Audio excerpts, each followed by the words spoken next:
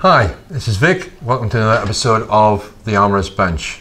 What do we have here? Well, it's another one of my favourites, an Israeli military industries developed Uzi or Micro UZI submachine gun.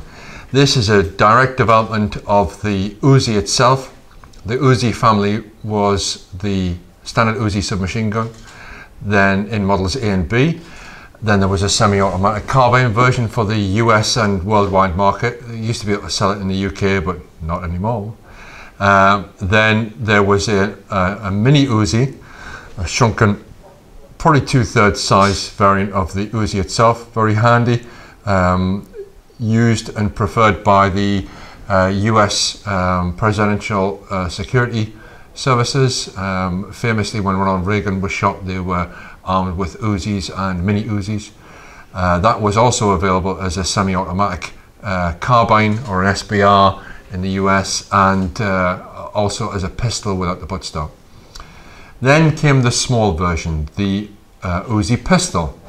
Again, this is a derivative of the Uzi pistol. The Uzi pistol would not have this stock on it, and it also wouldn't be select fire. Sweet. Okay, but this is also strange in a way that it fires semi and fully automatic from a closed bolt, which would make it inherently more accurate, not necessarily more controllable. This one's fitted with a 25 round magazine. 30 standard 32s are available, and of course there was a drum rotary magazine, which is still available, I think, on the market. It's fitted with sling swivels here on the front side, and underneath here on the hinge point for the stock.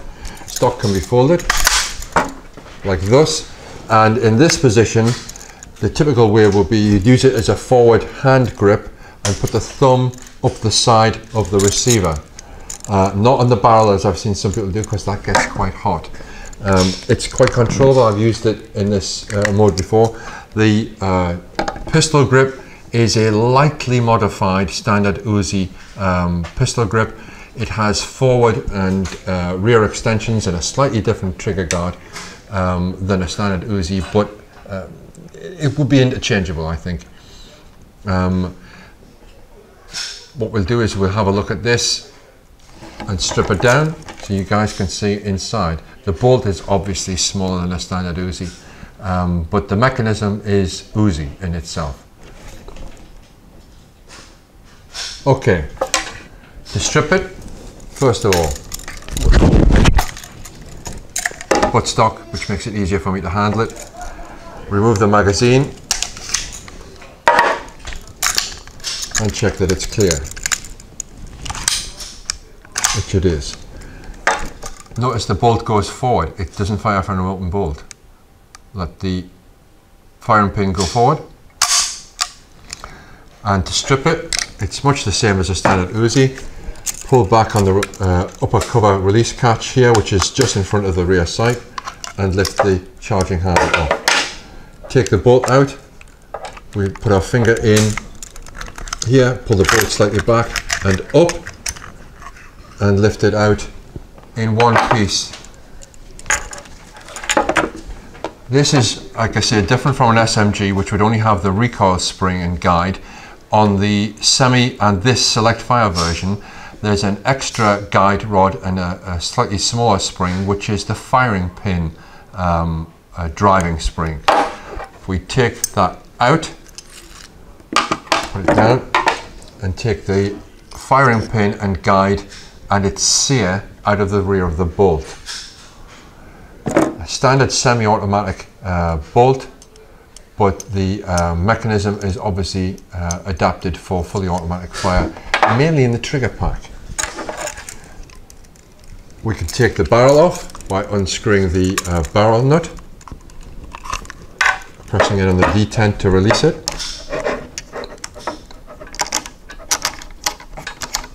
A few turns and then that detent comes away, barrel nut off, and the barrel out. It's about a 5-inch barrel. That would be typically as far as you need to strip it. The Pistol grip is standard Uzi. We have the grip safety here, an essential safety item, and we have A, R and S selector. All the way to the rear is safe. First position R, which is repetition or single shot, and then the next position forward would be fully automatic, A. On this particular gun, it has a screw in there which limits the travel, so it's only set for semi-automatic fire. Okay, putting it back together. Take the bolt, firing pin assembly back in, recoil assembly spring and firing pin spring. Take the housing, put the rear of the buffer and firing pin assembly in, pull the bolt to the rear and drop it down into the action. You can put it back together with the bolt barrel in or not. You put the barrel in, rotate it until it locks into its detent barrel nut. Until it locks, you can rotate it against its ratchet because we're going with it, not against it. Top cover, front in first, and down, click it in. The cocking piece is like twin ears. Pull the trigger and fire. A rather good personal defense weapon, I think. Not sure if it's still in production, certainly not in this format. I think there is a polymer frame version out there.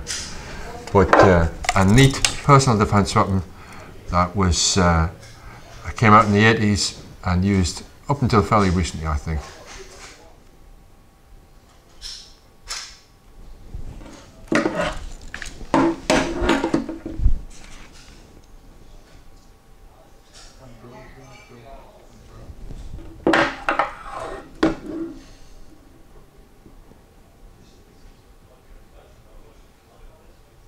Okay, hope you enjoyed this episode. Let's bring you some more unique and interesting firearms. This is Vic. Please like, share and subscribe. See you later.